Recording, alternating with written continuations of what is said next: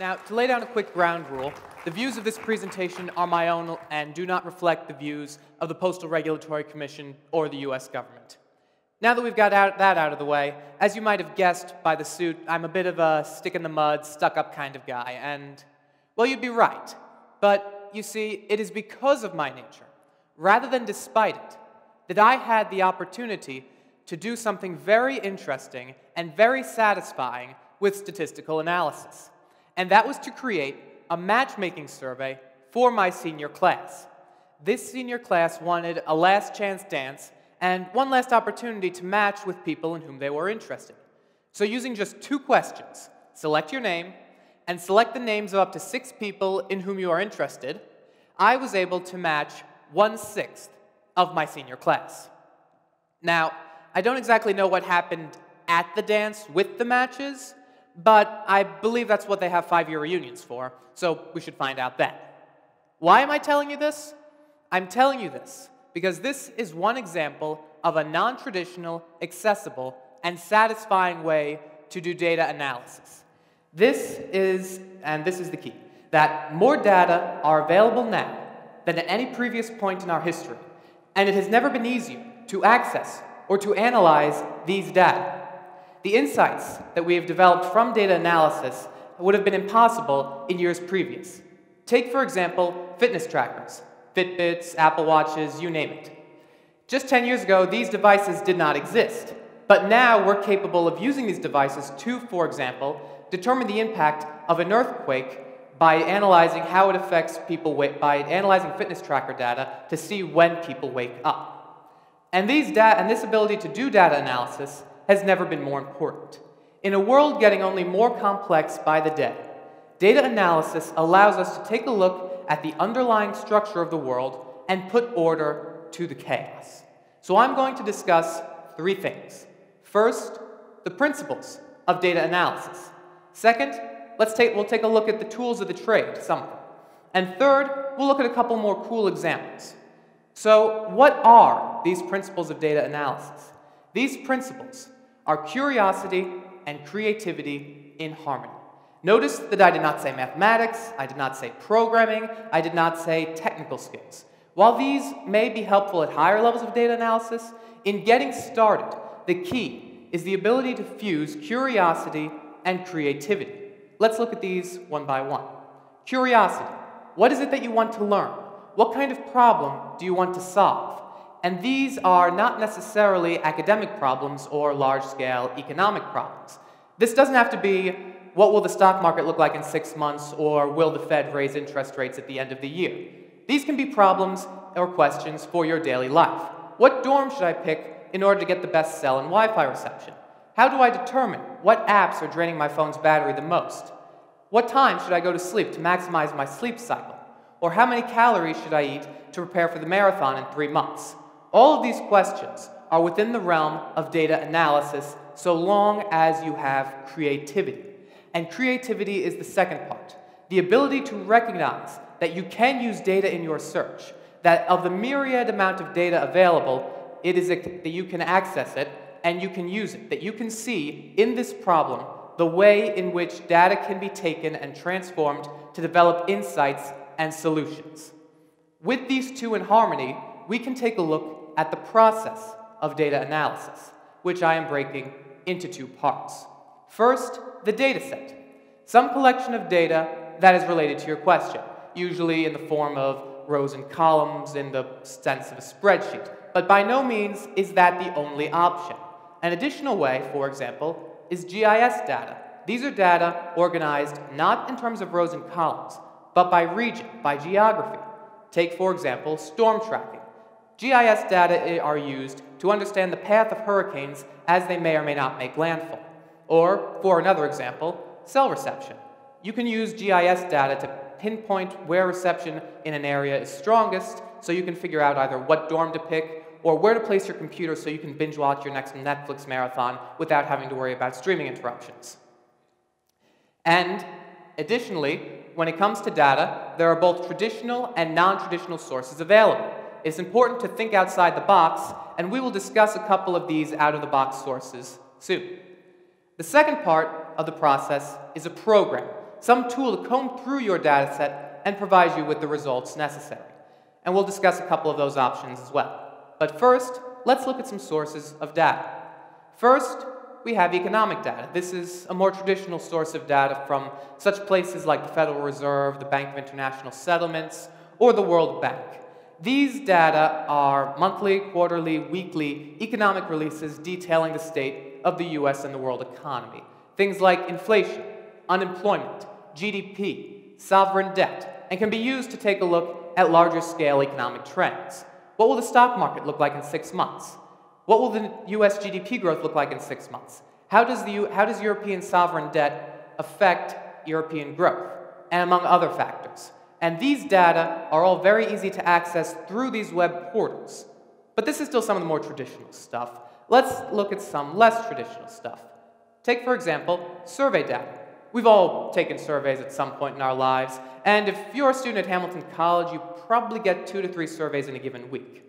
What happens with those data after you take the survey? Well, usually a researcher will take the data, use it for their pet, use it for their research project, and present the results. But that leaves a lot of opportunity lost to analyze these data in new and creative ways. And that is where the Inter-University Consortium for Political and Social Research comes in. They're a group that exists to upload and store research projects and data from a variety of social science papers, open to anyone to take a look at data and develop insights of their own.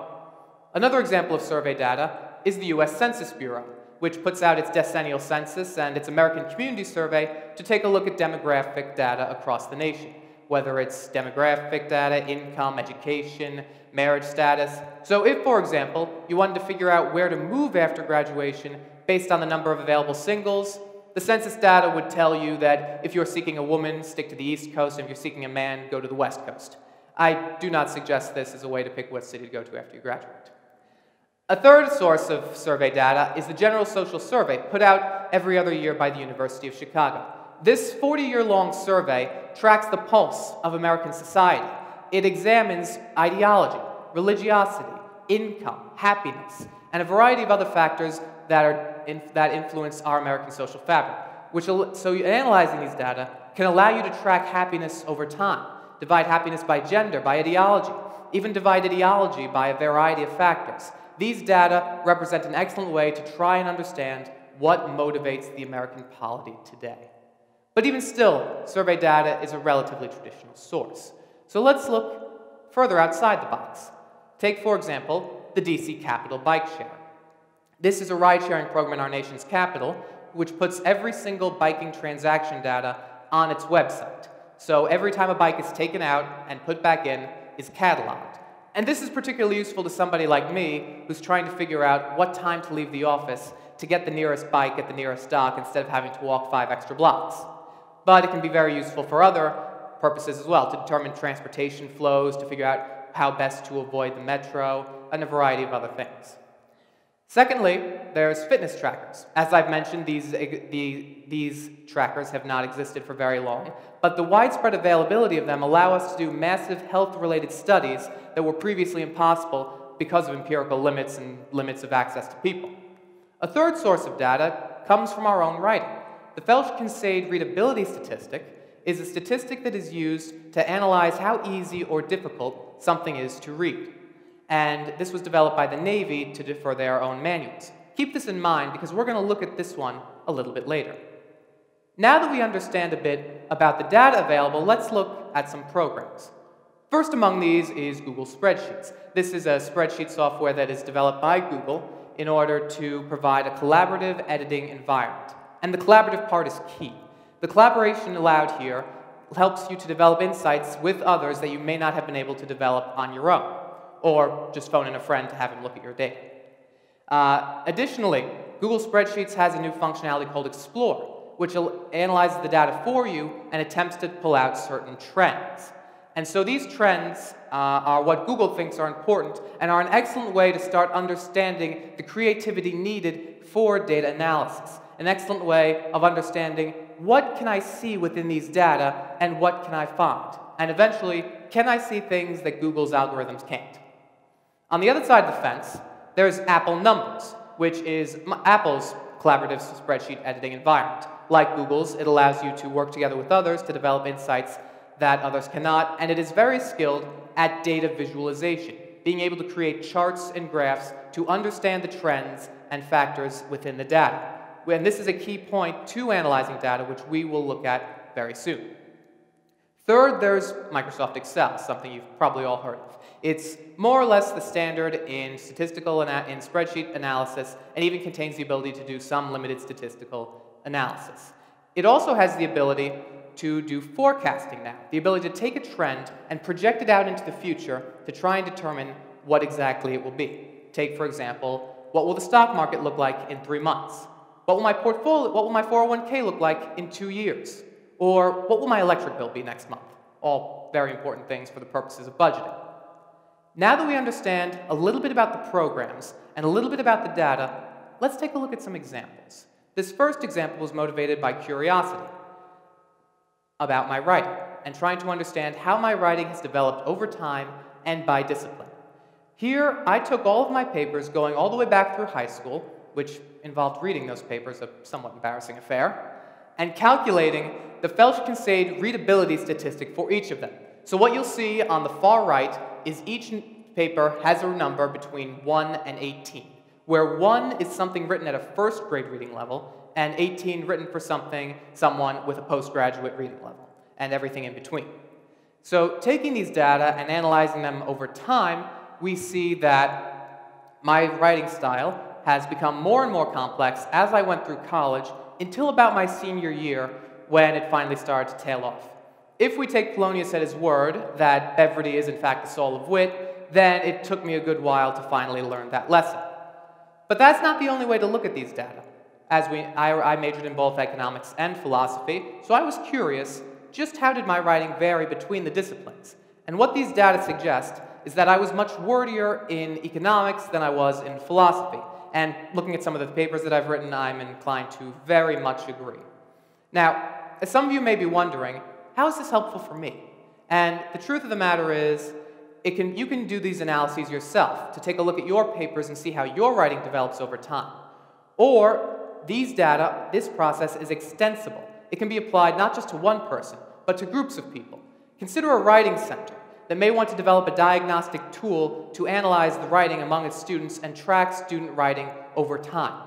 Analysis of widespread Felch-Kincaid readability statistics with a collection of demographic data about the students, what their major is, what kind of papers they're writing, page length, etc., can help develop a tool to understand and improve writing throughout the entire service of a writing center. This next example is motivated more by creativity. How can I easily create a dating service, a matchmaking service, in a very short amount of time? And so, what we have here is a very simplified version of that matchmaking service, where each row represents the responses of that person to the people listed in the column. Take, for example, the top row, Taylor. The zeros mean she's not interested in the person in the column, so she is not interested in Taylor, Bruno, or Katie. But she is interested in Sam, Selena, Nate, and Kanye. Or consider the Kanye row. He's expressed interest in everybody, including himself. Using a little bit of matrix algebra, we can transform these data into a fully fledged matrix where each cell has 3 possible values. A 0 means that neither party is interested in the other. So, for example, neither Katie nor Taylor are interested in the other. A 1 means that one party is interested, but the other is not. So, for example, either Sam or Taylor are interested in the other, but it's not a match. A 2 is a full-fledged match. So, for example, Taylor and Selena. And so this is useful if you need to create a quick and easy dating service for a one-time job. And so these, however, are only the tip of the iceberg. There is much more to see and much more to learn within the realm of data analysis. Take, for example, regression analysis, analyzing a trend by trying to figure out what factors influence it. Say, for example, what factors influence Americans' belief in their own happiness over time? Is it wealth? Is it income? Is it religiosity? Is it political ideology? Regression analysis makes this kind of analysis possible. Or take, for example, using fitness tracker data to analyze weight over time based on macronutritional content, exercise, and sleep data, which is what many fitness apps attempt to do now. Or another more advanced tool is forecasting, taking a look at a trend and trying to project it out into the future, whether it's stock prices, electric bills, the number of hurricanes we'll see in a given season. Forecasting makes this possible. To do some of these analyses require some more advanced programs, things like R or SAS. And these programs do require some level of coding skill. However, at its core, data analysis remains the fusion of curiosity and creativity. The curiosity to see the world around you and wonder why, and then the creativity to take the massive amounts of data available to us today and put them to use in understanding the world. And with the data available and with the programs available, this has never been easier. In the end, your curiosity and your creativity are your only limits. Thank you.